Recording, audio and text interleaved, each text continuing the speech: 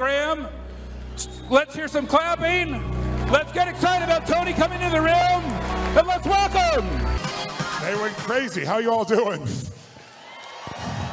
How you all doing out there, Dreamforce? Thank you. Please grab a seat. So after that introduction by Mark, we have a lot of history together, and I'm very grateful for the kind words he said.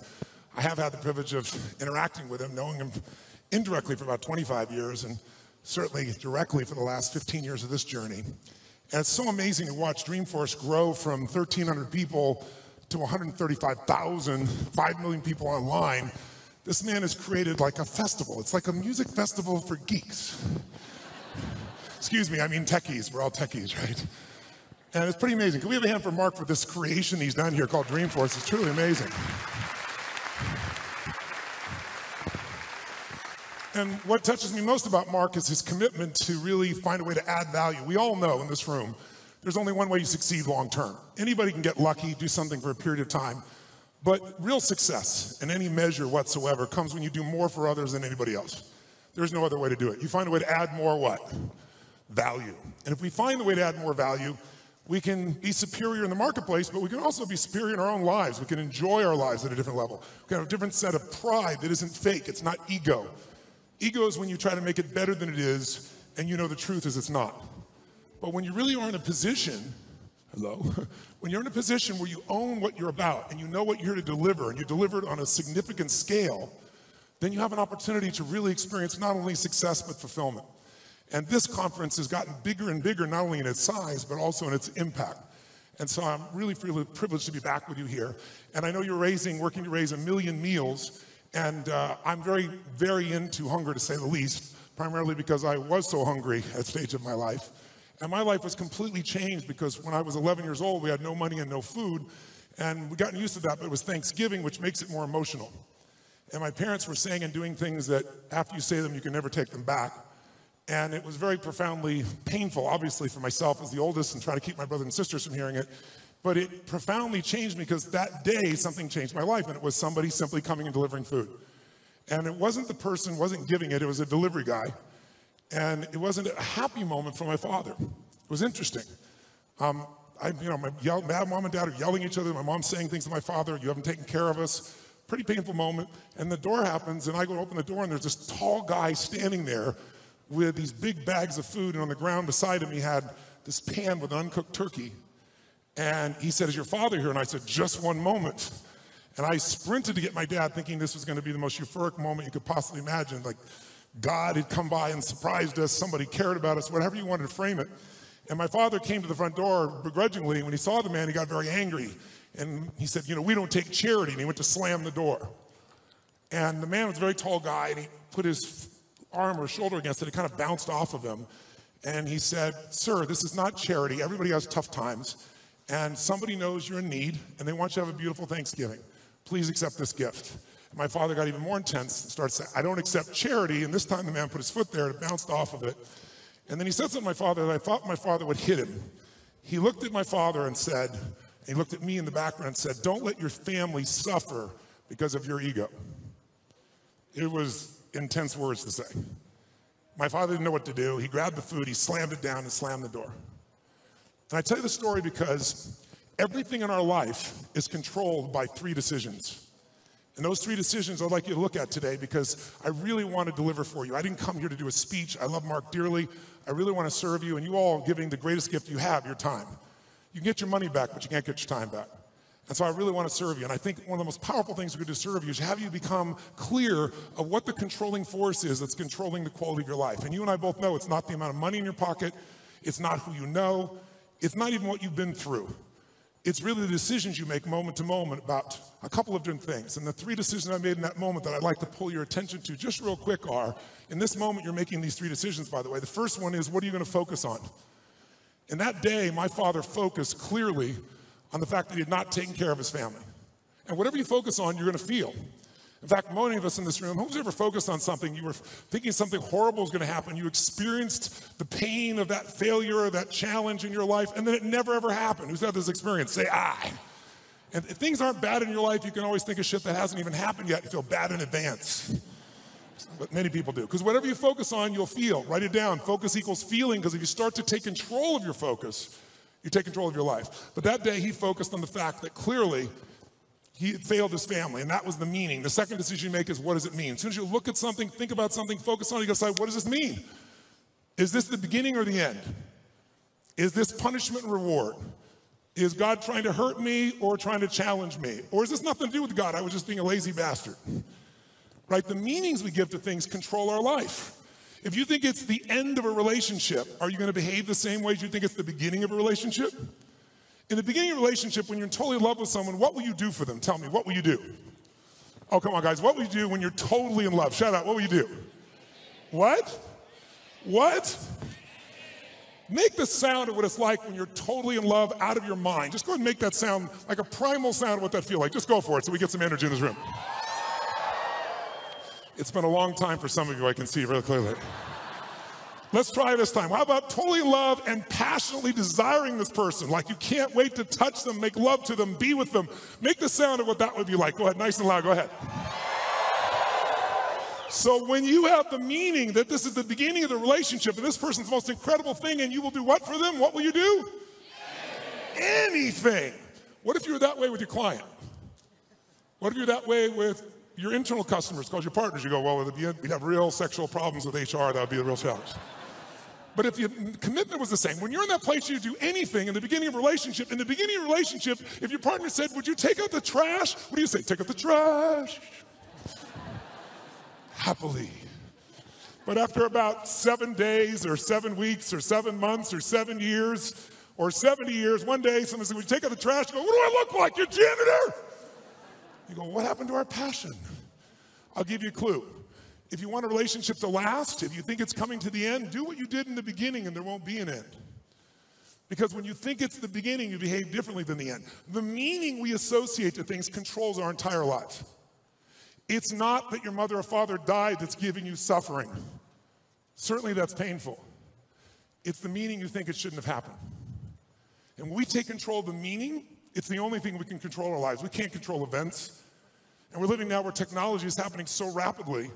It's magnificent what it does for our lives. But we all know with that technology, our psychology is not developing as rapidly. And as a result, the world's changing. And a lot of us that have learned to engage with technology and use it to maximize, most people in this room, but there's lots of people who use technology to disengage, to be harmful to themselves and to other people. It's not a one-way street. So I'm interested in how to maximize the psychology side, and that's why I'm sharing this with you, so you can increase both your leadership skill, but who do you have to lead first to be effective, my friends? Who? Yourself. And so good to see. What's controlling you? Well, what I'm focusing on is controlling me. You can focus on something, you make yourself crazy. You can focus on something and make yourself great. In this moment, you could be worried about Ebola, because we all know it's coming. People are freaked out all over the world. 36,000 people die a year of flu, and the whole world is focused on Ebola. Because the news is not designed to inform you, it is designed to startle you. Because that's how you sell things. So if you let someone else take control of your focus, your life will be in someone else's hands. So first decision is what you're going to focus. Second, meaning. My father that day focused on he hadn't taken care of his family, and the meaning was, I know what it was because he said it out loud, then I'm worthless. Now when you come up with a meaning, it produces an emotion. And if you and I want to look at the quality of our life, there's only a way to define it. One way really, that's real. How do you feel every day? If every day of your life you got $1 billion and every day you feel guilty or angry, by the way, nothing worse than an angry rich man or woman, isn't there? You just want to slap them, don't you? How do you have the right to be angry? But they find a way. But if you got $1 billion and you're angry and you're pissed off and you're guilty all the time, what is the quality of your life? Angry, pissed off, and guilty. If you have nothing, I live in Fiji a portion of the time. I have a home there and a resort there and kind of 2 families of villages there that I interact with the last 25 years. And when you go to Fiji and you walk down the street or you drive by, people jump up and they yell, "Bula, bula, bula," which means welcome, be happy, we love you. And you drive by 5 minutes later and they jump up, "Bula, bula, bula." And you're going like, what drugs are they taking? No one's paying them. But they're so happy. They're in such a different state. They've learned to focus on something else and come up with a different meaning for life. But if the meaning is it's the end, if the meaning is that you're dissing me, if the meaning is you don't care, whatever meaning we come up with, that affects the third decision, which is what am I going to do? And what people do is based on the meaning, because the meaning creates emotion. right? You can be miserable no matter what you have, and you can be euphoric having nothing. We all know it's true. In fact, is it possible to learn to let, for example, all hell could be breaking loose around you, and you could just be sitting in a chair in this centered space, all hell breaking loose, and you could still feel great? Is that possible? Yes or no? Yes or no? Sure, but you and I live in a Western culture. Well, if you sit and bliss out, people come and take your furniture. So we have to be good at not only controlling the internal world, but our external world. And that's shaped by what we do. And what people do is based on their emotions and also their role models. So I thank you, Mark, and I thank all of you that are role models for people, where you show people that success does not mean taking, that success can mean truly growing and giving. That money, resources, and opportunity are things to be shared. They're things that are tools for a quality of life that you're able to enhance for people and for yourself and your family. Pretty beautiful thing. My father that day decided what to do was, if I failed and I've been worthless to my family, I must leave. And he did. And to me, it was the worst day of my life. I'll never forget it. I loved him more than anything. I had 4 fathers. He's the one I finally got attached to. I was like, Mom, I'm confused. But then finally, years later, I got the benefit of it, because out of all those experiences and all that pain, that day I made 3 different decisions. First decision is I just decided to focus on something different than him, and that's the power we have. We get to decide what to focus on, and my decision number 1 is I want to focus on the fact there's food. What a concept. Pretty cool. But the most powerful thing to change my life was meaning. I said, what does this mean? Because my father had always said, my mother had always said, nobody gives a shit. Nobody cares. Don't care about anybody, they don't care about you. And that day I had physical evidence. Those you bringing food, I want you to know that's not just food. That's called love for someone. That's called hope for someone. That's called surprise for someone. And that day for me, I went, strangers care. And so I started caring about strangers. And I decided someday I'm gonna do the same. So when I was 17, I fed 2 families. It was like one of the most incredible experiences of my life. I went to the grocery store, I was all excited, saved up all my money, went to the manager and said, I want to feed 2 families, this is what I'm doing, it's not for me, give me a discount. And he gave me 10%, and I thought, cheap bastard. But I went out and I delivered this food, and ironically, I called this church and I asked in the barrio, a particular place, where are some families in need? They gave me 2 names. I put on t-shirt and jeans. I wasn't going to be acknowledged. I also didn't want someone to be insulted, because I saw what happened to my father. And I wrote a note, said, this is a note from a friend. And I said, I just want you to know, we know you're having difficult times. Everyone does at times. And I want you to have a beautiful Thanksgiving. And please feel loved, take care of your family. And someday, if you can, do well enough to do this for one other family and pass it on. But love a friend. And I had it written in Spanish as well. And I'll never forget, first place I pull up, this rotten old van, stick shift van, that I borrowed from a buddy of mine, with all these bags of food. And I went into this place and got out, pulled up this little tiny building, really tiny, knocked on the door. And when I knocked on the door, this little woman opened the door. It's probably half my size, which is not hard. I'm 6'7", so she's like 5'2". And she looked up at me like this, and she saw the groceries, and she screamed. And she started grabbing my head and pulled it down and kissed me. And I was like, no, no, no, delivery boy, delivery boy. And she goes, no, God gift, God gift, God gift. And she didn't speak English, so I handed her the note. She read the note, she crying again, started trying to kiss me again. I said, no, no. She goes, God gift, God gift. So I pointed, where do I put this? In this tiny little room. There's a table there. I put the food down. And I went over to get some more groceries. And when I did, 4 children come running out. And one hits my leg and wouldn't let go. And when they saw the pumpkin pie, it was over. And it was one of the most emotional experiences of my life, because first of all, this little boy just wouldn't let go. And I delivered this food, and this woman was crying and smiling. And I stayed there just to take it in for a few minutes, seeing them all. It was like going back in time. And then as I went to go leave, I couldn't speak Spanish, and she was like trying to say something in Spanish. I didn't know what to say, and it was Thanksgiving, so I said, Feliz Navidad. It's like, I heard the song, okay? And she laughed and laughed. She's crying and laughing. One of the more beautiful experiences of life, isn't it? When you can have both those experiences in your body simultaneously. And I remember I got in the van, and all the 4 kids were sitting on a bench here, and she's standing there waving, and I pulled and go in reverse, and I looked in the mirror, and as I looked in the mirror, I saw these kids there, and I saw Mom crying and smiling still, and then I lost it. I started crying uncontrollably. And I'm like trying to put the thing in gear, the tears come through my eyes, and I thought to myself, what? I mean, this is a beautiful thing. Why am I crying? And then I realized what a gift that day was. I realized that my worst day of my life was my best day. And my goal for you, if you don't already have it, my guess is you've already done it, knowing where you are in your world today, but maybe your second worst day, it's time to make a best day. Because out of every tragedy, out of every pain, it only gets healed when we find a deeper meaning, when we find there's a higher purpose in it. And I realized I wouldn't have been there that day. I wouldn't have that hunger to help somebody else. So that's the way to play the game, I think, just raise the game together. And so I'm excited about what that possibility is. And I'm personally also, November 18th, I'm gonna feed 50 million people. I've fed 42 million in my life. And the reason I tell you this, and I'll get off the soapbox, but I want you to just think about what's gonna create meaning for you. Because money by itself won't do it. But impact will. And impact can be with your own child, spending more time with it. It doesn't have to be anything to do with contribution in any other way. You can contribute to your own family. But contribution is what makes us feel fully alive. And I'm doing that because, I don't know if you're aware of it, but a year ago, last summer, Congress cut the budget for what was traditionally called food stamps by $8.7 billion. By the way, $8.7 billion is the equivalent of every family they support going without food for 1 week a month for 12 months out of the year. And all the nonprofits are trying to support that. So I'm partnering with Feeding America, and I started writing this book, and I thought, I'm gonna donate all the profits of the book. I'll feed 10 million people. And then I was like, that's not enough. And I thought, well, I'll get matching donations, and I'll raise the bar, I'll get 20 million. And as time has gone by, I finally decided I'm gonna do 50 million myself, and I'm looking to raise 100 million, and that's in addition to the million I'm doing here. That's not part of it. So if you want to help, you're welcome to, and Feeding America is my partner, and we're working for matching funds to get to 100 million people. I'm already to 67 million just with some friends of mine before we even launch it. But it's a goal, and it's, why do we do it? I don't ask you to do it because it's a heavy or something else. I do it because you can. Do it because it's fun. Do it because research shows that when it comes to money, buying things will never make you happy. Never. Doesn't mean you shouldn't have some nice things. I have some nice things, I'm sure you do too.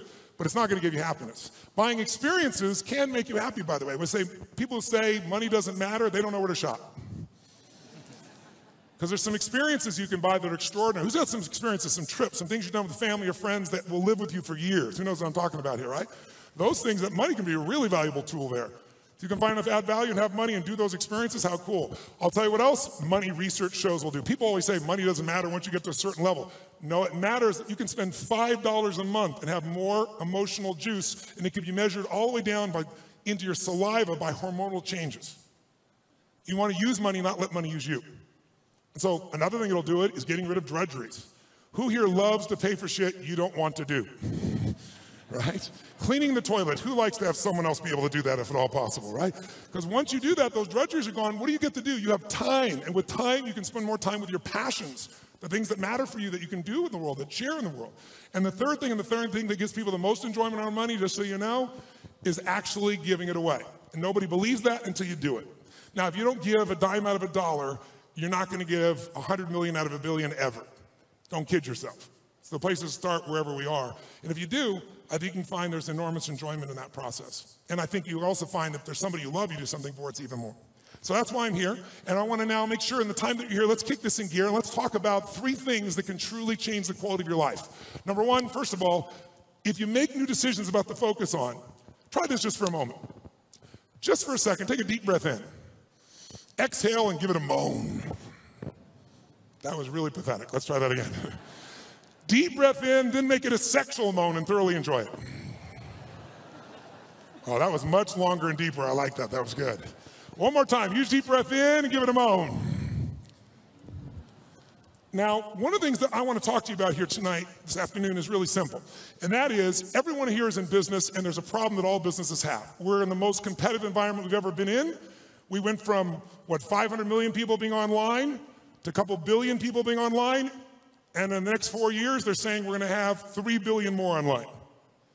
That means this entire world is a bigger market. If you're the person that adds more value, it also means you're going to have more competitors than you've ever seen in your life. How many think the economic world that we're in today is going to stay the way it is? Raise your hand. Okay, one man on drugs, there's always one. Okay. How many think that the economic environment is going to go through seasons? We're going to have some more ups and downs as we adjust to what's happening in the world here. Say I. Well, then if we know that, our goal, you and I as leaders, should be to anticipate that. In fact, everyone in this room is a leader of something, whether you're the leader of a company or whether you're a leader of a department or whether you're a parent or hopefully you're a leader and not a follower. If you're a leader, you've got to exercise that skill. And so I want to talk to you about that and one of the most important skills at that. But most people don't exercise that leadership because they're dropping behind in their skill sets. And I'll give you an example of what I mean. How many of you in this room, I want an honest answer, and I'd like you to yell the answer, raise your hand if you would, please. How many of you in this room have ever experienced the absolute total humiliation of playing a video game against a child? Scream I if you've done this experience. Oh, come on, let me hear you. What happens when you play the child? Who always wins? Come on, who wins? Always. Why? Is it because they're faster? Is it they're smarter? They're younger? Their neurons are functioning at a quicker tempo? Here's how it usually works. You're a mother or father, you're an uncle or an aunt, you're a grandfather or grandmother, you're a friend of the family, you're looking for a gift. We live in a tech world, in a world where today children play with an iPad and learn how to use it before they know how to tie their shoes. How different is that world? I was with Mark yesterday with his daughter for her six-year-old birthday, and we're talking about things, and she's got these Legos, and a friend of ours says, oh, my 6-year-old goes on the iPad, searches on YouTube for videos on how to build cool stuff using Legos, and starts to study how to build all these structures. That's the world we're in that our kids are in at 6 years old. And imagine what else they're searching for and finding at 6 years old.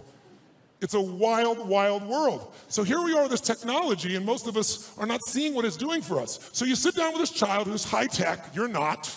Even the techies in this room aren't usually as gamers. I know there are plenty of gamers in the room, but there's plenty of not. And then what does the child do? The child says, oh, come on. You go, look, I'm not good at this. This is for you. Come on, uncle. Come on, auntie. Come on, mom. Come on, dad. It's my birthday. It's Christmas. They use the guilt approach, don't they? And what do you find? You finally break down. Okay. Now, you should know you're being set up when they go, you go first, right? And they go, look, it's really simple. You just shoot. You just shoot these guys, and it all drops down, and you think, okay, I'm going to show this little bastard I can do a thing or two here, right? Take out the gun, you shoot, and you're dead in 2.3 seconds. Whose experience is? Say, I. Now, what happens to the child? And about 45 minutes later, you get your second turn. Am I right? And then you're really pissed. You're dedicated. You're devoted. You're focused. You're going to take this thing out. You last 4 seconds and you're dead. Out of the side of the head. The kid. 45 minutes again. Who's had this experience? Say I. Why does the child always win? Is it because they're faster? Is it because they're smarter? Is it because they're stronger? No, it's because they played this game before. As a result, they have the secret to success. They know the road ahead. And if you know the road ahead, you have an incredible power called anticipation. Anticipation is the ultimate advantage. See, winners, leaders anticipate, losers react. The reason you get beat is you don't know where things are happening, so you're reacting. Reaction is always stressful. And yet so much of our life is predictable if we just were to study it, not be caught up in our day-to-day.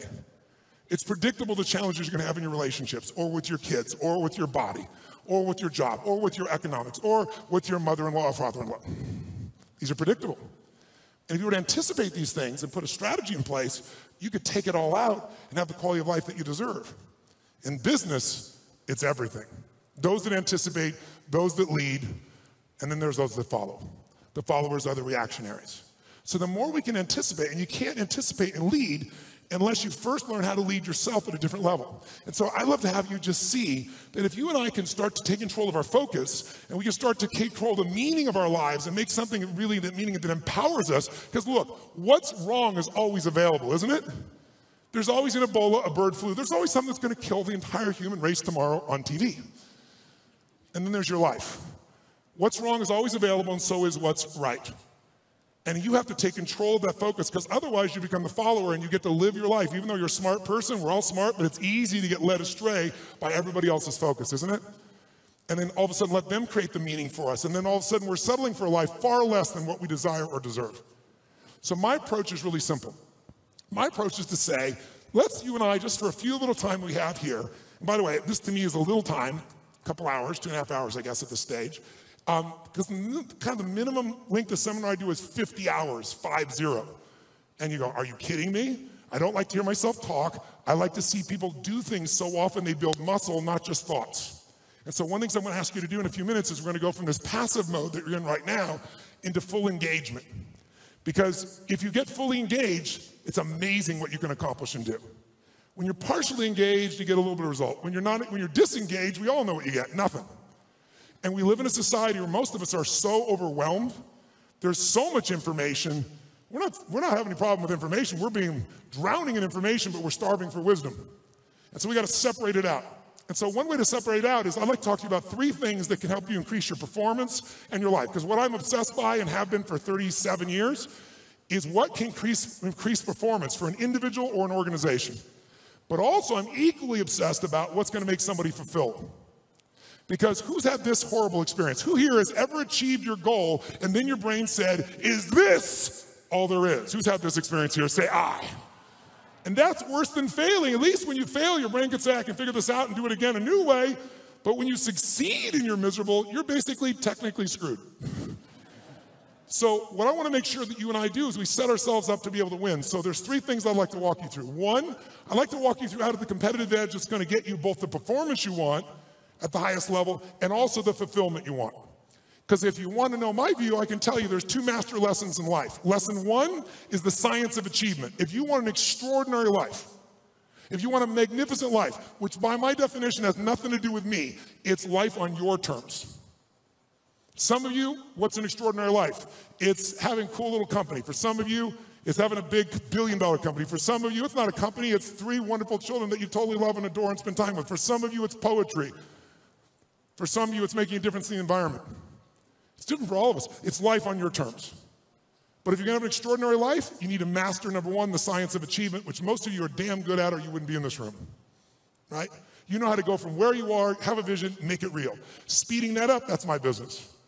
And when Mark talked about it, he actually showed me the other day, we were together a couple days ago, and he showed me the very first day he did his V2 Mom, which is really a simple way of saying, what do you really want? What's your vision? And your values is, why do you want it? And walking through the obstacles and the solutions and strategies to get where you want to go. And he showed me on the back of an American Express bill where they designed on the very first day, Salesforce. And there you see that day where he engaged. He engaged in his vision instead of settling for a life that someone else had designed. He had a great life, extraordinary life. Top guy at Oracle, working for one of the most brilliant people on the face of the earth. Can you imagine how hard it would be to leave there and start something from scratch? But he had something larger that he wanted. So how do you do that? How do you get yourself there? You gotta understand the science of achievement. But I know so many people I get the call from, most successful in the world, business person, politician, leader of some sort, economic leader, financial trader, and they call me up and they want me to change something in their business, but I know what they really want. They really want to find fulfillment still. Because success without fulfillment is the ultimate failure. Who's with me on this? Right? You make everybody else feel great. I mean, it's a horrible example. I hate it, but we all know an extraordinary spirit that took his own life just recently, probably lit up more human beings than almost anybody alive when it comes to humor and joy. He made everybody else feel happy but himself. It's sad. You don't want that to be you. If there's any gift he can give besides his joy, is the evidence of what you don't want to move towards. Nobody in this room is going to move towards that, but we do it at a little level. We die a little bit along the way by giving up what we really desire and believe in. And my goal is to make sure, see if we can wake that up. So, and by the way, fulfillment is as unique as there are people. Achievement, there's laws, right? You do this, money, there are laws. Your body, there's laws. We all have biochemical, special, unique identities, but there's certain fundamentals. If you do them in mass, you're going to be overweight. If you do them differently, you're going to be fit and strong. Same thing with money. But fulfillment is as unique as art. Art is what one person thinks is beautiful, somebody else can think is ugly, and that's perfectly fine. Have you ever gone to an art museum and you see this big red square and they go, $10 million, you go, you gotta be kidding me. $10 million for that freaking square? I'll draw you a square. But someone else, no, look at the texture, the taste, the flavor, I can taste the paint from here. They have a different way of being fulfilled, right? So those are the 2 kind of lessons of life. So this is what I'd like to do to help you with both those today, if you want to play with me. Number 1, let's take a look at what will give you the edge. Who's up for having a competitive edge in anything you do? Say I. And it's not BS and it's not positive thinking, it's something you can test, because the edge is what's going to get more out of you. Second, I'd like to show you how to create a breakthrough.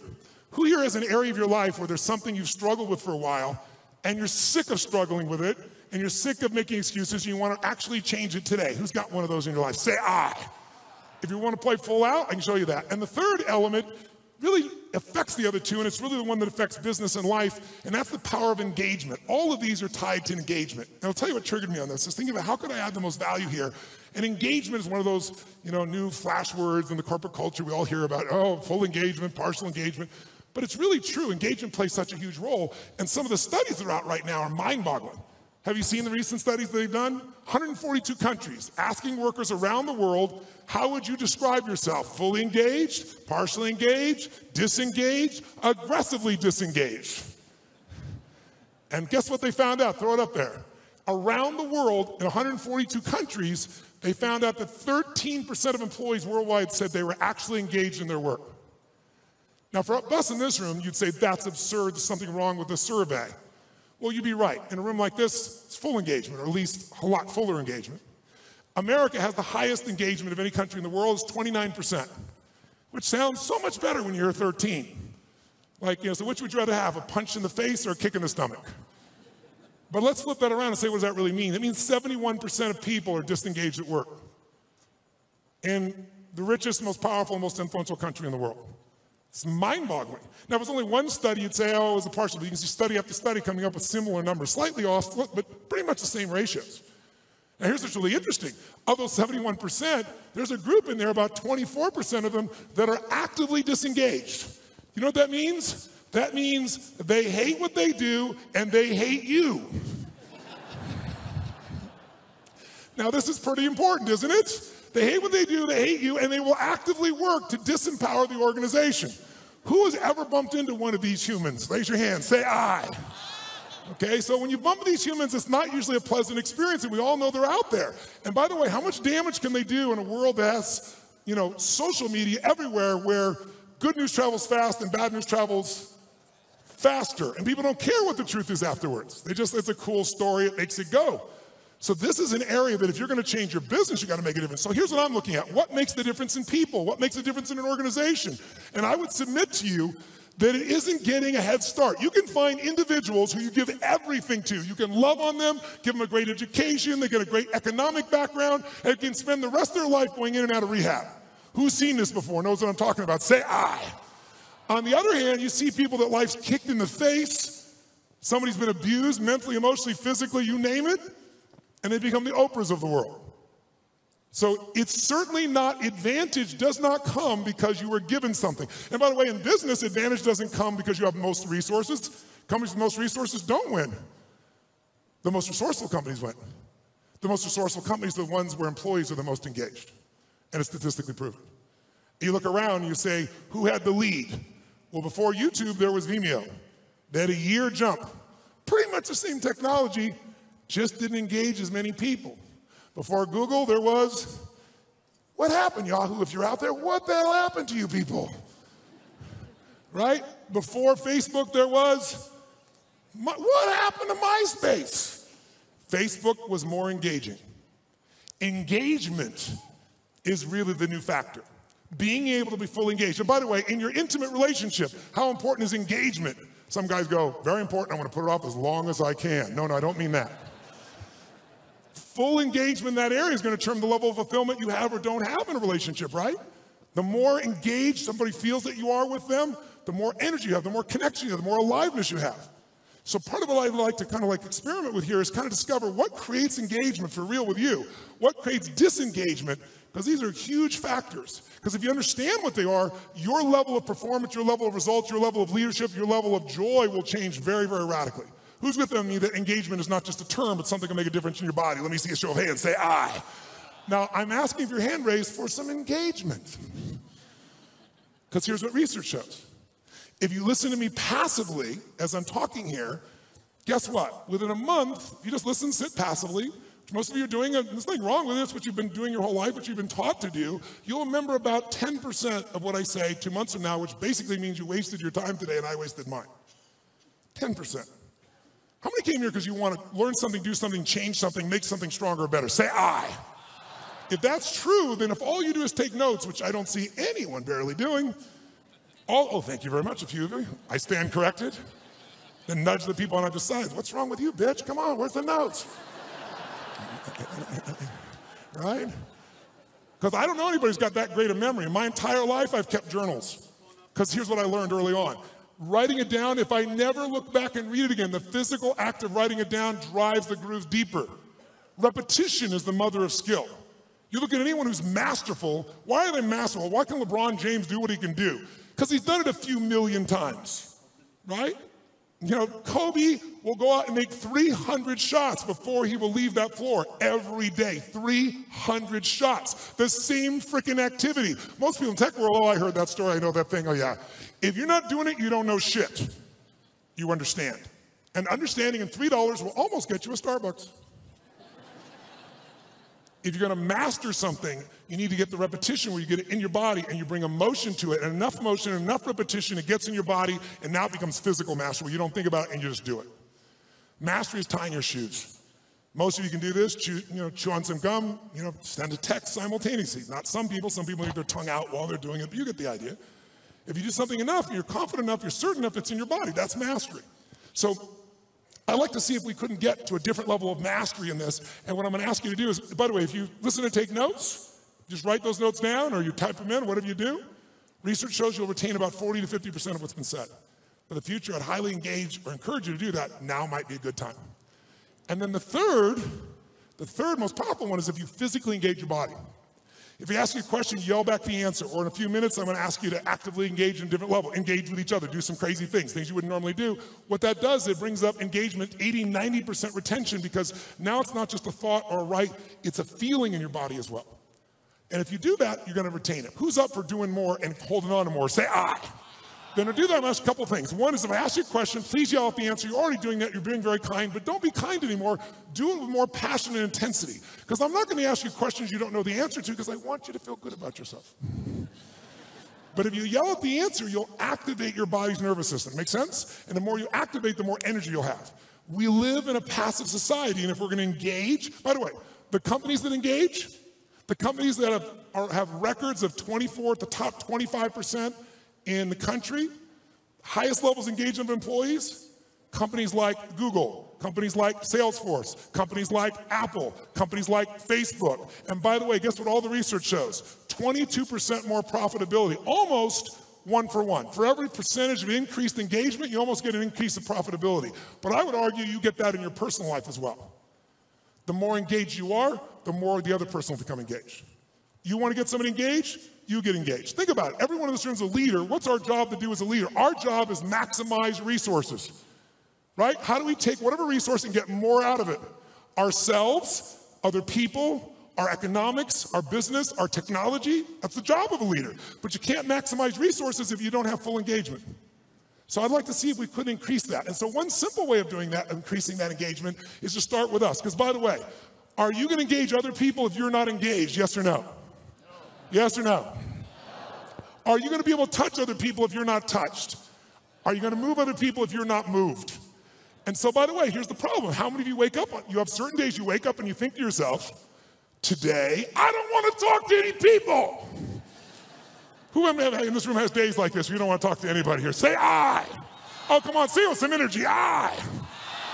But as a professional, you got to do that most times. And if you fake it, do people feel it? So I want to show you some ways to change it. But here's the reward of engagement. If you can become a person and engage others, you will now become an extraordinary leader, not a mediocre or good one. As far as I'm concerned, good is the enemy of great, as corny as it sounds. So think about it. I'll give you an example of this book that I did. I did this book because back in 2008, I felt like I was back in my childhood. Everybody around me was suffering. And I hate suffering. Most of the skills I develop is because I want to take somebody else suffering and take them to a place where they have joy and aliveness and health and vitality and abundance or whatever I can do to help. And so I've got the guy that cuts my hair, my barber, is like, his kid can't go to college. He's lost half of what he's got to do. A billionaire client of mine is no longer a billionaire, and he's feeling equally bad, he thinks, but suffering is suffering in somebody's mind, right?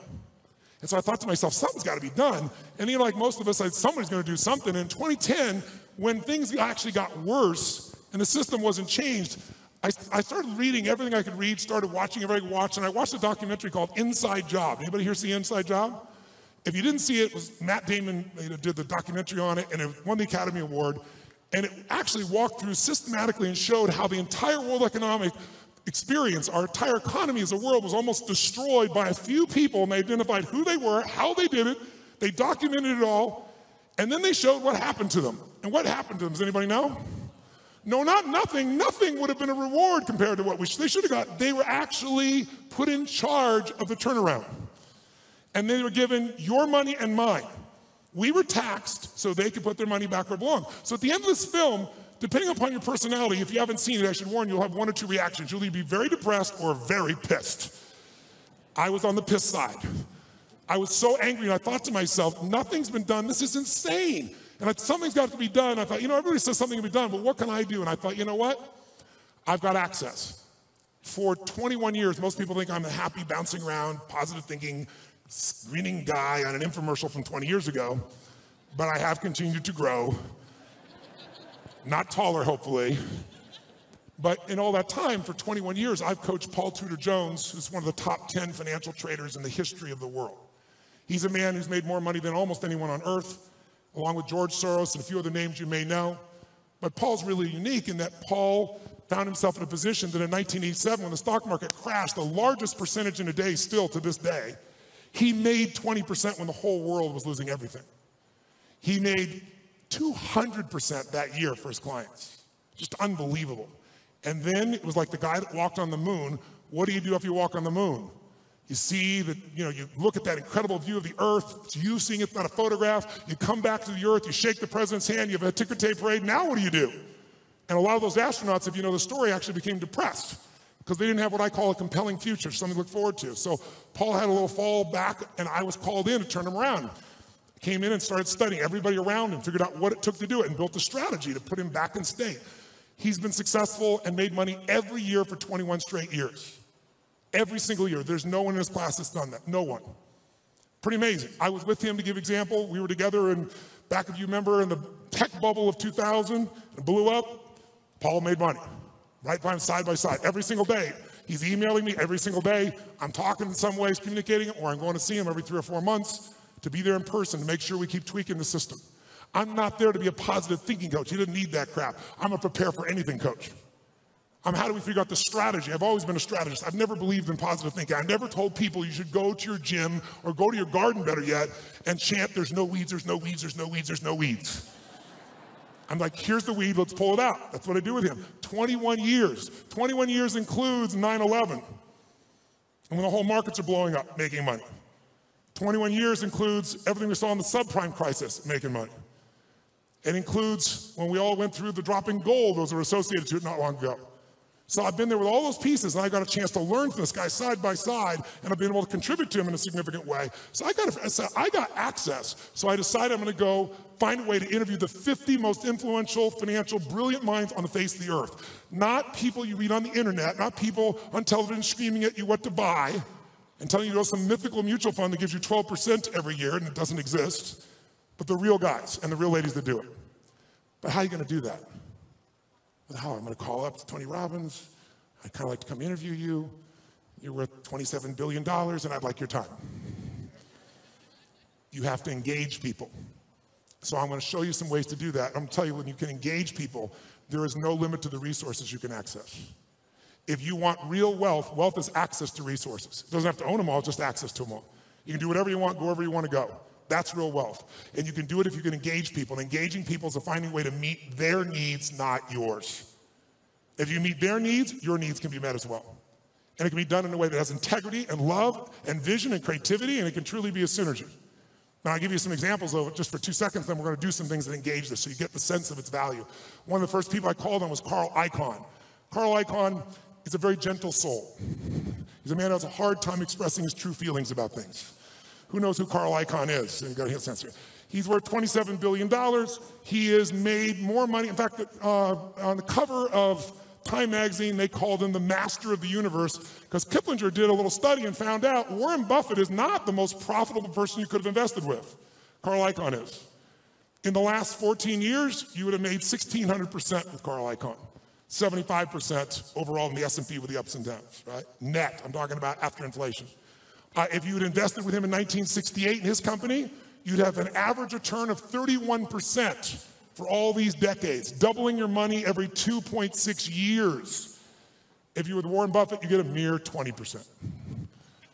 This is an amazing guy. He agrees to the interview. I use every tool I got. I get there, and the first thing he does is he throws out my camera crew. Nope, I don't want this camera crew. I don't want this. I don't want the lights. I don't want this. Like, well, dude, you agreed. I don't care. I changed my mind. Get him the hell out of here. I'm master of the frickin' universe, don't you understand? So I said, okay, no problem. Let's do the audio. My audio team goes, no audio. I said, what am I supposed to do? He goes, you got a pen? Come on, you got 10 minutes. 10 minutes? All my interviews are supposed to be 45 minutes. The average one went 3 hours. How? Engagement. I figured out how to engage these people, and I found something inside of them that really wanted to give. Not to me, they got what the mission was to other people. And I got them to tell me things nobody tells them.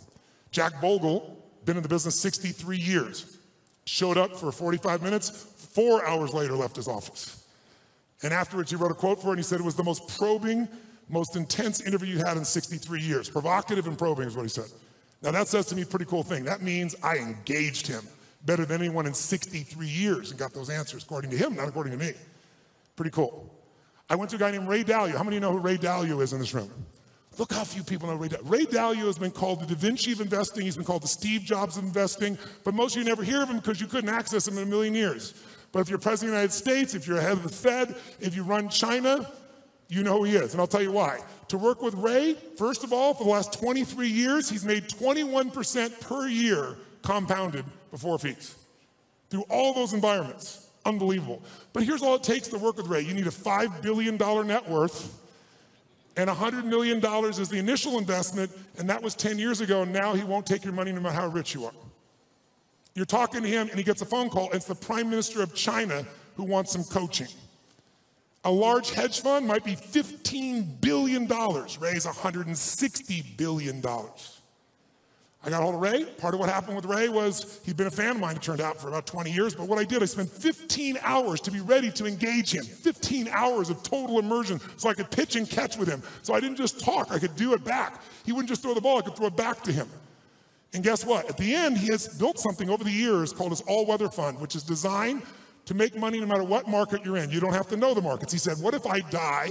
Someday I will. How will my kids have money? How will my philanthropic areas have money? Here's what I'm gonna do. I'm gonna figure out why a balanced portfolio doesn't work in 2008 or 2000. And everything we've been taught about finance is wrong. And the Da Vinci of investing figured it out and has done it for himself for a decade and a half, and he tested it back to 1925, and it just makes money in any environment. So now his clients get to do it. Not the 1%, not the 0.01%. So I'm sitting down with Ray and I get him to explain how it works, and at the end, we're engaged 3 hours into it, and he tells me how this works. And I said, this is beautiful, but I'm doing this, so I'm not doing this for money, I'm giving all the money away. I want people to have answers. And you just got done saying the average person going to the wealth manager will never work. They can't possibly do it. They might be sincere, they might even put their money in the same place they put you, but how many gold medals have they won, he said. Those are the only people that win. There's only a few. It's a giant poker game with a few winners. So you just said they're not going to win with anybody else.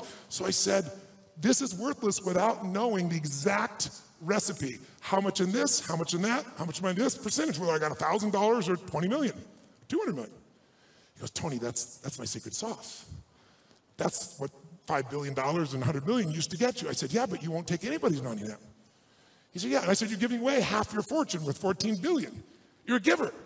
Help a guy out, give me the secret sauce.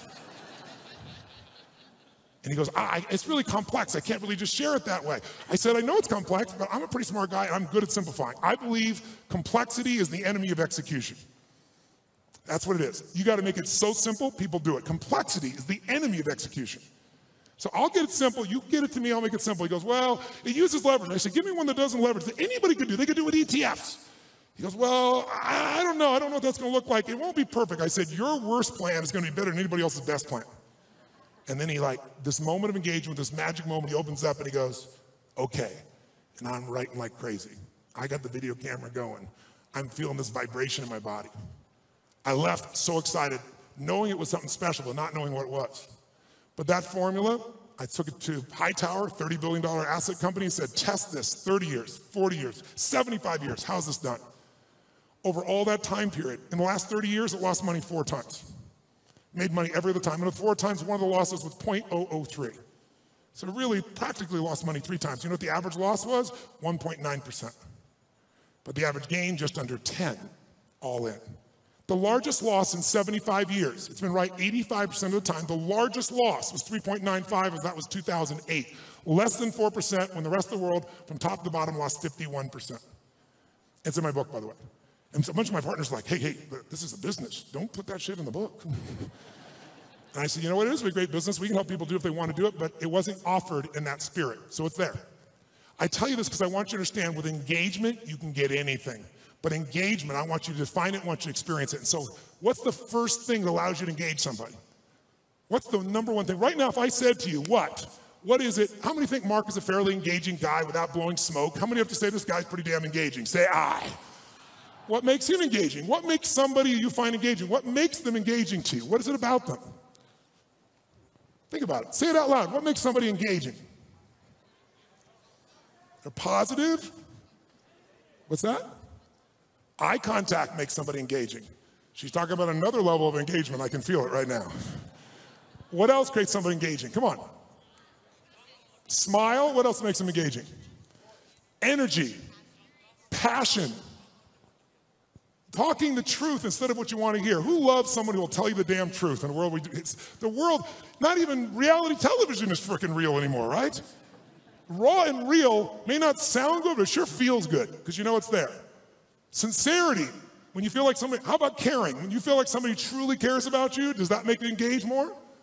Right? What makes something disengaging to you? What makes you disengage with someone?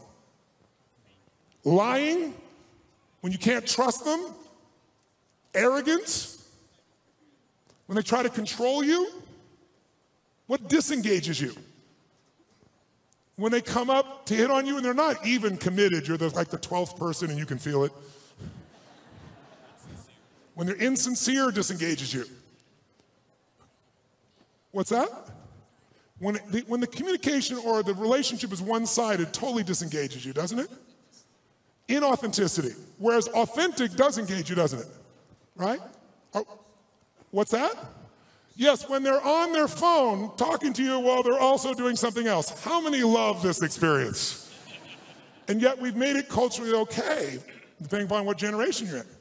Depends on how your mindset is and where you live in the world, I guess, to some extent. But all the things you said are true. When you feel that someone cares about you, is interested in you, is sincere with you, shares the same interests, is trying to accomplish something, if there's that caring, sincerity, mission, passion, is passion something engages you, yes or no?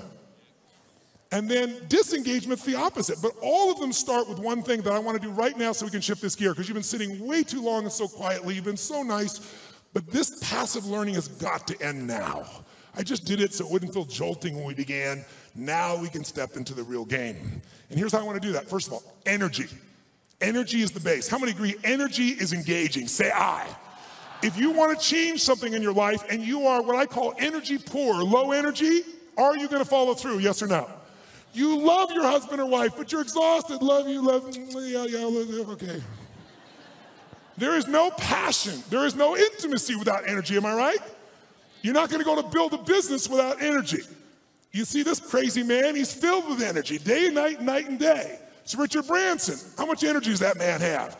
He's insane in his energy. Anybody I've ever met who really has this compelling ability to engage with people, it's energy, but are they born with it? Some maybe, most not. Because I've interviewed them, I've seen them, and I also see some of them like Richard. Richard is a ball of fire of energy, and then he's not.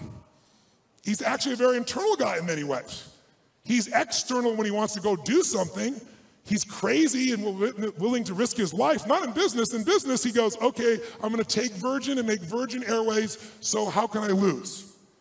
Oh, I'm going to make a deal with Boeing that if they fail, I get to give them the jets back. That's how he thinks. In his life, let me go in the middle of a balloon in the middle of the sky and hope shit happens. The point is, engaging people have that kind of energy. It doesn't matter who they are, where they are, they have that kind of experience. So what you and I got to do is we've got to tap that out. So how many of you have had times when you were in the flow, where energy was going through you, like you didn't have to think about it. The right thing was said, the right thing came out of you. Who's been in this place before? Say I. Oh, come on, say I. Who's ever had a time where you did something and after you did it, you thought, I can't believe I said that. I can't believe I did that. That was so stupid. Who's done this before? Say I. Who's done something where after you did it, you went, that was me. I don't know how I did that shit. That was cool shit. Who's ever impressed yourself? Say I. Now you're the same person. How come one situation you're an idiot, the other one you're brilliant? Who's ever forgotten how to spell your own, how to remember, let's say, your own email or your home phone number, or how to spell a difficult word like the? Let me see your hands here.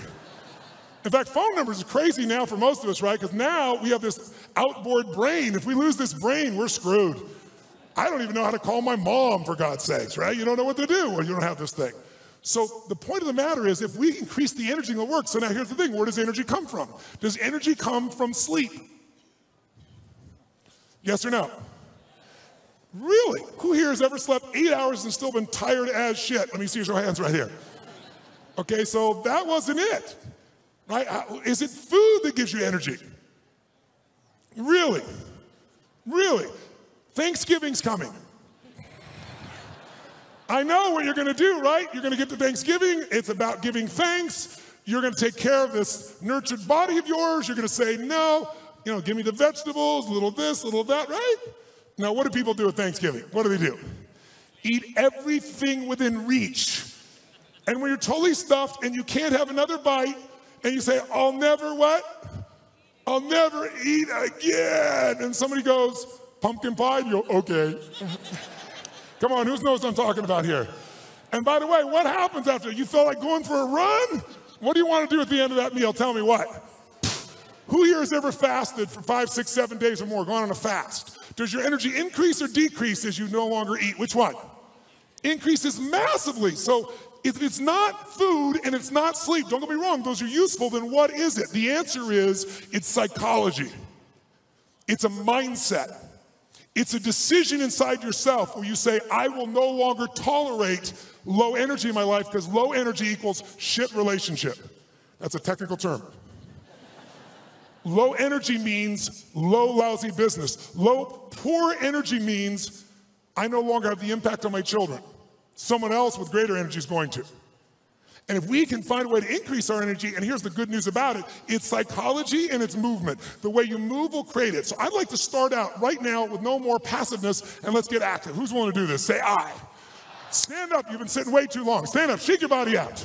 Shake it out, come on, we've been sitting way too long. Shake it out, shake it out, shake it out. And then before we do anything else, just to get you going a little bit, stretch up a little bit here. Go over to one side and give it a nice deep moan like a little kid. Go, moan. Oh, come on, louder, moan the other side. Back, high-pitched moan. Forward, deep moan. Shake your body out a little bit. Now, here's what I'd like to do. Just get started. Let's set a new standard. And a way to do that with people like yourself who are completely non-competitive is simple. I want you to turn to someone next to you and I want you to point at them and go, I own you. Go ahead, try it. No. I mean, say like, I own you. Come on, do it again. I own you. That means I am challenging you, lazy, tired person. And here's what we're going to do. Emotion, listen to me now. How many would like to have more joy in your life, more excitement, more passion, more aliveness? Who wants more of this stuff? Say I. Can you have everything in your life work out and still be in a lousy state? Can you achieve your goals and go, woohoo? In fact, in our society, it's almost encouraged because if you do really well, who's ever lowered your enthusiasm about something you achieved because you didn't want to upset somebody else? Who's done this before? But by the way, it teaches your brain never to go for it, never to feel great. So the first thing I want you to do is really simple. I just want you to try not using your head, but just your body. And I just want you to just turn the person, point and go, I own you.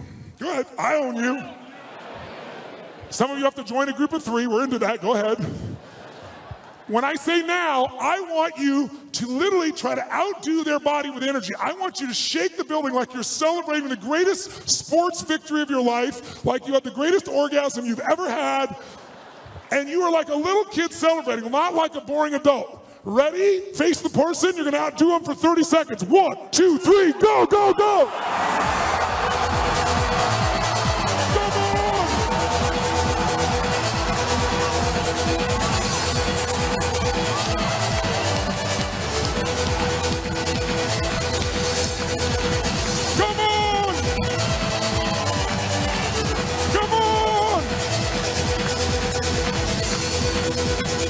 Come on! Oh, yes! Now, high five your partner and say, you rock, baby. Now, does that feel better, yes or no? I got a question for you. When you feel better, do you treat other people better or worse? When you feel better, you perform at a higher level or a lower level? When you feel better, you're a better lover or a lesser lover? Good. Now, here's what I want you to understand. If you and I can train ourselves to make our nervous system play at a higher level, and that becomes our standard, then all of a sudden, it'll feel effortless. But in the beginning, it's like lifting a weight. It feels stupid. It feels like, what is this weird crap? But I'm not into that. I'm not into positive thinking. I'm into results. Who's with me on that? Say I. And every great athlete knows how to put themselves in state. Every great musician knows how to put themselves in a state. We need to be able to do it. And if you try to do it with your mind, you'll succeed sometimes and you'll fail others. Because your brain is always circulating, can always rationalize something, right? But the body, used effectively, can change it all. So I'd like you to try something real quick. If you're a leader in this room, how many consider yourself a leader in what you do for a living? Let me see your hands. I figured almost everybody. So if you're a leader, that doesn't mean other people follow you, by the way. It just means you live life on your terms. You don't settle for less than you can do or be or share or give. So if that's your mindset, then you got to say, okay, if I'm really going to be a leader in my life, then I need to own my energy, my certainty. I can't just wait till I feel good to do things. I got to be able to get myself to feel good, and not phony and not fake. So I'd like to show you as a leader, your skill as a leader, your number one skill that makes you a leader is your ability to influence. Is it true? And who do you have to influence first? That's right. If you can't influence you, you're going to influence somebody else. But your ability to influence the thoughts, the feelings, the emotions, the behaviors of other people. If you do that, then you will be able to engage the world and yourself. So how do we do that? Well, to influence other people, hear me now, to influence other people, you have to know what already influences them. If you try to get a kid to clean their room the way it would work for you, I promise you it probably doesn't work that way for them. Everyone's different. But there are some universals, and one thing that influences all of us is our state. If you're in a pissed off state, if you ever had a friend do something nice and you're in a pissed off state and you snap at them and you feel bad later on, it was just the state you're in, who knows what I'm talking about here? Say I. So we need to train ourselves to be in a better state.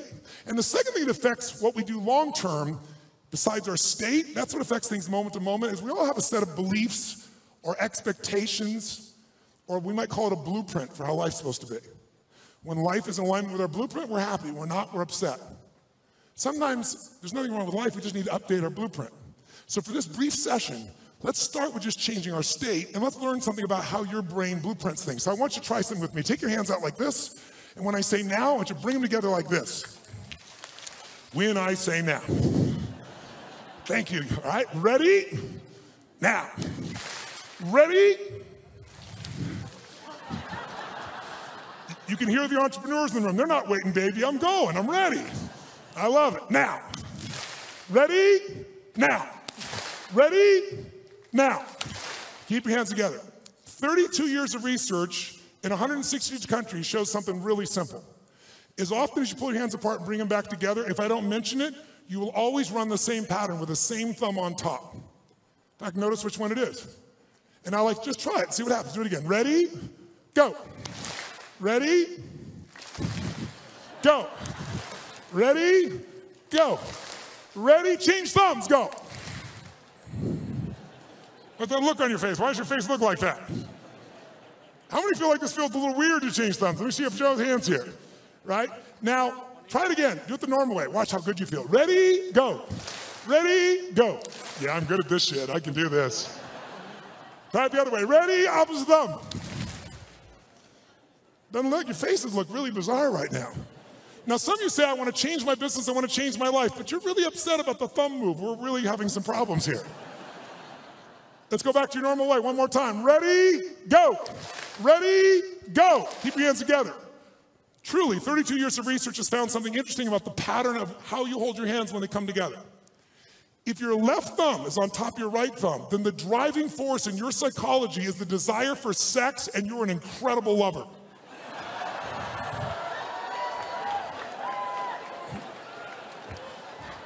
I saw that man change thumbs. I saw you change thumbs. Look at him try to show the one. Oh. However, If your right thumb is on top of your left thumb, then the driving force in your psychology is intelligence, and you will be absolutely financially free in your lifetime.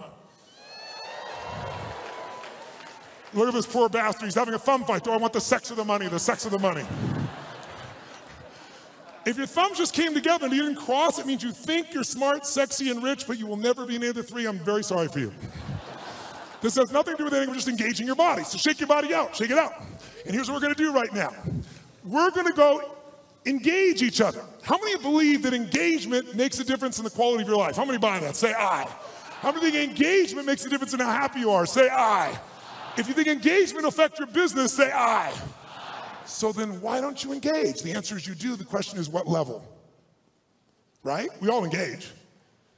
Do you engage at a low level, a deep level? Do you engage the mind? Do you engage your own mind and heart? Other people's mind and heart, or just their head? The people that engage the mind and heart, they have some extraordinary capacity. In fact, I'm going to show you something in a few minutes that I think you'll find very useful. Before we do it, let's just see the ways we can change our engagement. Most of us do this unconsciously. I want you to become aware of how you change your state of engagement. So when I say now, I'm going to ask you to walk around this room and introduce yourself to as many people as you can. I start most seminars this way because I want people to see something inside themselves they don't notice usually. And that is when you go to introduce yourself, though, I want you to do it in a very specific level of engagement. I want you to go up to people where you're really not wanting to engage. You're just doing it because you should and it's polite, but it kind of annoys you. Who knows what I'm talking about here?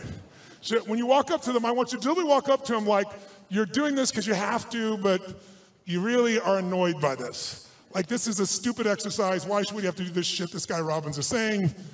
Why do I have to shake your hand? You don't say that. You just think it. What do you do when you're a little annoyed with your face? What do you do with your body when you're a little annoyed or a little frustrated or it's a waste of your time? What happens around your eyes? How do you walk to somebody when it's a waste of your time? How do you shake their hand? I want you to notice specifically while you do this, two things. One, how does it feel to be greeted that way? That'll be obvious. But more importantly, what do you have to do to lower your engagement to this level with your body? Because if you become aware of your body, you can change your engagement that fast. I want you to see if I'm annoyed, a little frustrated, and I want you to play like a kid, like you're really doing it. If you're like, you'll go, all right, let's do this stupid exercise. You'll get nothing out of it. Really put yourself like, I have to shake their hand. I don't want, hi. And just notice, what do you do with your face? What happens to the tension? Your face, your breath, your neck, your shoulders, your hands, your voice. And I want you to get to as many people as you can over a minute and a half. Ready? Introduce to as many people, and it's a waste of your time. In fact, let me show you what it looks like before you do it so you're clear. Sir, you, come here. Come here. What's your name? What? Louis? Get out of here. Give him a hand. It's Louis, ladies and gentlemen. It's Louis.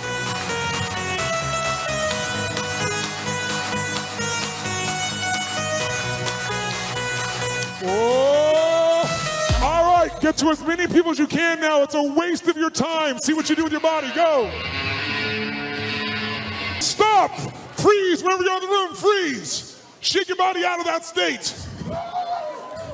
Now, when I said freeze, that wasn't hard for many of you because you didn't go anywhere. Hi, that shit's over. So, question. Shake your body out of that state so you have none of that left. All right, question. And we've got in this room, what, 6,000 people, 7,000, 8,000, whatever's in this room. I think it's 6,000 people. I'd like if you would to yell the answer, because we have people from virtually every country in the world here, and see what really happens. I want to see if we got a measure. Raise your hand and shout yes if you made a significant change in your body to go in that state. Say yes. Great. Did you change the muscles in your face, yes or no? Yes or no? Did you change the way you moved, yes or no? Did you talk louder or quieter? Which one? Did you talk faster or slower? Which one? Did you go straight for him or did you hesitate? Which one? Now, by the way, I could go through 20 of these, and if you notice, every country in the world, I think, is represented in this room. Every belief system, every background, every sexual preference, every spiritual preference. Everyone in this room is different, comes from all kinds of places. Every one of you to feel this way are doing the same things. Because the one thing that's universal in engagement is if you engage your body one way, you're going to feel like shit. Another way, you're going to feel incredible. But if you're unaware of it, you let the environment control you. Become aware of it, you can take charge. Like knowing the buttons to your brain. How many follow? Say I. So that's what that one does. Now let's contrast it to a totally different state of engagement. Who's ever wanted to engage with somebody? A man, a woman, a person you wanted to employ, somebody, a client you wanted to gain, and you wanted to engage with them, but you were afraid they wouldn't engage with you fully. You're afraid they reject you, and that fear was really strong and held you back. Who's had this experience before? Say I. Good. If you don't raise your hand, you lie about other shit too, so I understand that. So here's what I'd like you to do. When I say now, I'm going to ask you this time to greet people in a different level of engagement. I want you to greet them as if you're deathly afraid they're going to reject you. But to do this, I want you to be like a little kid again. Because when adults, we're all achievers in this room, right? So we're not afraid. Fear is not a word for an achiever. We just get stressed. Stress, by the way, is the achiever word for fear. You go, no, I'm not scared. I just have to get these things done. I'm stressed out. All these things are done. Well, what if you don't get them done? I have to get them done, but what if you don't? Well, then the thing will fall apart. What if it falls apart? Well, then it'll fail. What if it fails? Then I'll be a failure. If I follow the trail of your stress, it will bring me to your deepest fear. So if you own your fear, you can figure out where it is, and I can show you how to change it in seconds. And when fear is no longer around, fear is your only enemy. Because when fear's not there, nothing stops you. Who's with me on this? Say I. But we don't call it fear because that doesn't seem cool to us. We're all adults. But kids, will kids show their fear? Oh yeah. They'll do it. They'll make sounds. They'll do everything. So I'd like you to do this time is when you greet somebody, I want you to exaggerate like you're deathly afraid. Like, hi. How you doing?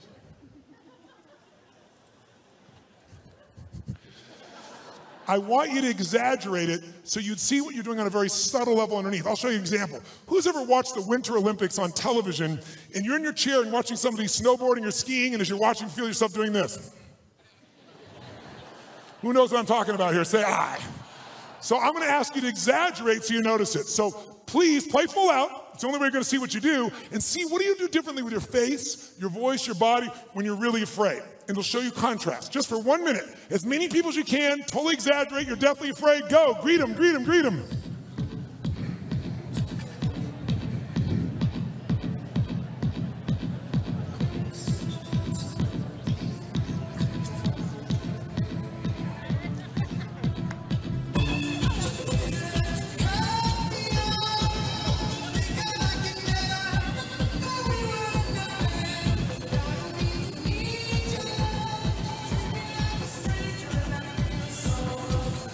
Okay, stop. Shake your body out, shake your body out. Now, nice and loud, did you use your body differently to go in this state, yes or no? Yes. Did you use the muscles in your face differently, yes or no, please? Yes. Say it again. Yes. Did you talk louder or quieter than you were annoyed? Which one? Quieter. Faster or even slower? Did you go for them faster or hesitate even more? Yes, was there tension in your body? Where? Yes. Now notice, you're hearing the exact same answer from me. I didn't tell you to do that with your body. I told you to be afraid, but you did the same thing with your body. We're all unique, but you have this gift that our Creator's given us called the nervous system. Use it one way, you'll feel afraid. Use another way, you'll be annoyed. Use another way, you can feel incredible. So let's find that. Shake your body out one more time. Shake it out like a little kid. This time when you go to greet people though, how many of you in this room own your own business? Let me see your hands. Own your own company. Let me see your hands. How many of you are leaders in a company where you have to lead and influence significant numbers of people? Good. How many of you in this room are parents? Let me see your hands. Good. How many of you in this room have a relationship with a human? Let me see your hands. Then this shit will work for you. So here's what I want you to do. This time when you go to greet somebody, I want you to do this. I want you to greet them as if, whether or not they like you or not, in the first 3 to 5 seconds of meeting you, is going to determine whether or not they do business with you or not, which is going to determine whether or not your kids eat next week. Okay? By the way, human beings never judge another person in the first 3 to 5 seconds of meeting them, would they? Would they? So if they, and some of you don't have kids, so let's make the game more intense. If they don't like you in the first 3 to 5 seconds of meeting you, then everyone you care about dies like pigs in hell. That's all. That's all it is. Okay? That's how important. Let's see if you use your body differently if everyone you care about's on the line and they gotta like you in the first 3 to 5 seconds. Ready? Go, go, go. Oh, yes. Now, shake your body out. Does that feel better, yes or no? Yes or no? Did you use more of your body or less of your body? More of the muscles in your face or less? More of your voice or less? Did you talk louder or quieter? Faster or slower? Did you hesitate or go straight for them? Did you touch them? Did it feel good? Why? You should have seen who I touched. Why did it feel good? You forgot the lesson already. Because emotion is created by motion. And the more you use of the gifts that you've been given, the more of those gifts you experience. See, this is a gift that most of us don't pay attention to, especially in a world where everything we do is in a box. What do people do? They wake up, have a box breakfast, get in their box car, drive to their box office, type in a box, have a box lunch, drive back home in the box, turn on a box, go to a box and open up and get a cylinder to change their state. Right? Right? It's like, that's crazy, right?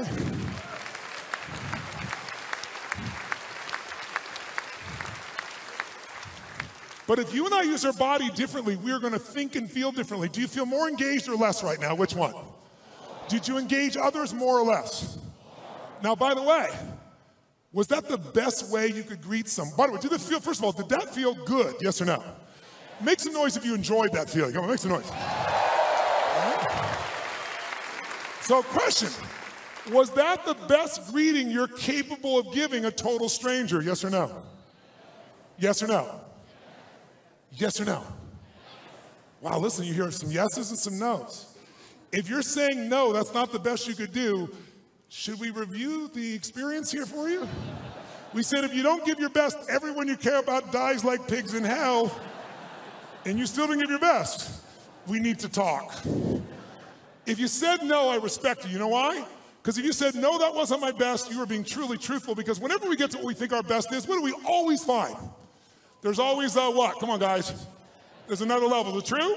So if you said no, I respect you. So I'm going to ask you to take it up one more level. You say, what are we going to do? Get naked? No, no, no, no.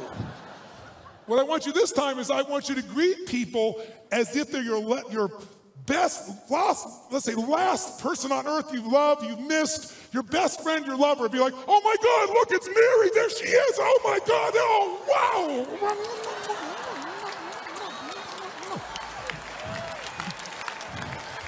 I want you to greet people like they're your long-lost lover or best friend. Ready, go, go, go! Let me hear you, come on!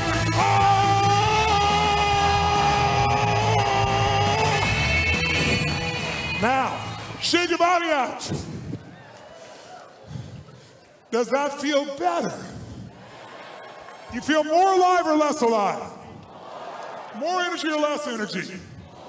Did you use more of your body or less? Did you use more of your face or less? More breath or less breath? Did you talk louder or quieter? Faster or slower? Did you hesitate or go straight for them? Did you touch them? Did it feel good? Why? Because emotion is created by... Now, the more you use of this, the more you're going to have. By the way, the more you use of this, the more you engage other people. We talked about Robin Williams. How freaking crazy was he in the use of his body? He used everything. That's why he could reach everyone and accept himself. So we're going to make sure you do yourself and everyone. Because the first engagement's inside. How many feel much damn better right now than when we were sitting here before? Say, ah! So we want to use this. This is not something you just engage in one time. If you become engaged, you can engage anyone else. If you sincerely care about them, if you're looking out for a way to support them and yourself, but you're not going to do it if you're low energy, poor energy. You want to be energy rich. Now, if you do this and you sit down and you don't drop out of state, this energy is still available to you once you turn it on. How many, by the way, feel like sitting down right now? How many feel like rocking and doing something? Let me see your hand. Say, ah. Because life is momentum, isn't it? Just like business is momentum, emotions momentum, sports momentum. So you can build your own momentum, but what you got to do is you got to do the simple practice of putting yourself in a peak state. Because why? Peak performance comes from being in a peak what? Say, Tony, what am I supposed to do? Go to the president of Microsoft and go, Charlie! I bet it'll change your state. No, but if you start within you, even if you only show a portion of it, like a tip of the iceberg, people feel there's something deeper underneath, even when you don't say it. They sense what's in you. And when that's there, you can have a much deeper impact. Now, why did you come to this conference? Tell me, anyone, why did you come to this conference, sir? To grow. To grow what? What's it? To grow what? To grow inside as an individual. What did you hope would happen if you grow inside as an individual? I'll be a better person. If you're a better person, what will that give you? A better life. And if you have a better life, what will that give you? Happiness. So he's got a long story, but he just freaking wants to be happy. And most of us are a long story. If I do this and this and this, if I have 14 perfect children, if I change the world, if I make $1 trillion, if I do these things, then you have some people it's happy, some people it's free, some people feel a life of meaning, some people say I'm lovable or I'm loved. We all have different words, but we're after emotions. Everything you do, and most of us in this room are pretty intellectual individuals, pretty smart individuals, at least we think we are, but this gets in the way often of this. And we forget this is what we're after.